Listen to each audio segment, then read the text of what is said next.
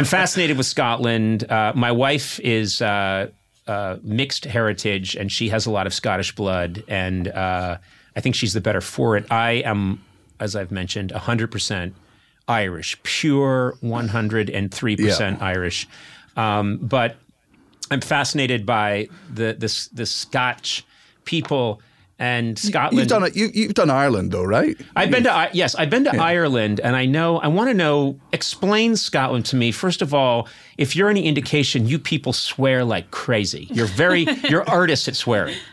Yeah, like it's just part of the language mainly. I mean, we still get the occasional pearl clutcher in Edinburgh and stuff who gets offended by swearing, but it's absolutely like I learned swear words from a young age, and the only reason they ever had power was because other people gave them power. Like I heard adults swearing, I heard teachers swearing. Like they tried to hide it from you. They weren't, effing and jeffing in the classroom and stuff, but I remember once when, I think it was about 8 or 9, I'd got in trouble because I think I'd said like fuck in the playground or something. And then my mum had to come into school and they told her. And I went home and my mum was like, you can't swear. And I said, why not? And she was like, well,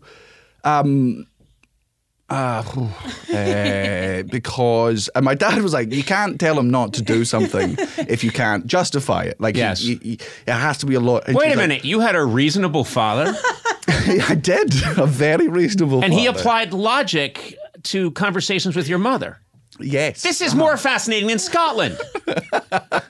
Well, there's so much I need to learn from you. They're outliers, aye. Yeah.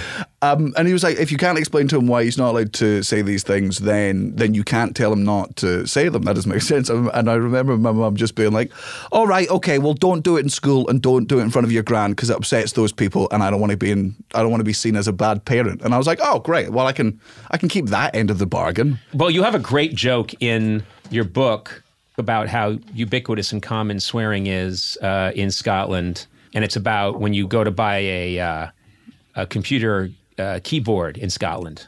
Yeah, there's no space bar. It's just the word fucking.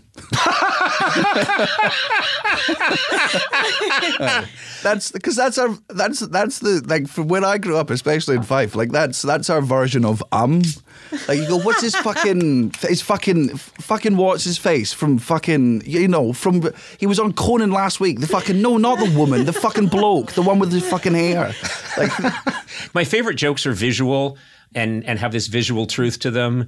And so when I read that joke, I started laughing, and then I was just picturing someone trying to write something very erudite on their computer keyboard in Scotland. Do you know what I mean? Which is, well, the male, of course, moth must reproduce because, and then they hit the fucking. And then, of course, everyone in Scotland reads it, and they don't even notice. It just looks like a space to them. Yeah, well, I mean, I've got the reason swearing works a lot better in Scotland is because our vowels are short, and that's the key for swearing. Swearing should never dominate a sentence. It should always just sort of be like fuck, shit, cunt, like that's bastard, bitch. You see how like that's very. Whereas when Americans swear, because you guys sing everything because you're happy, like when you swear, you say fuck. Yeah. Bastard, motherfucker. And you're like, like that's not how it's meant to be done. That's exactly how I say it. You bastard. Bastard. Wow, you got me down.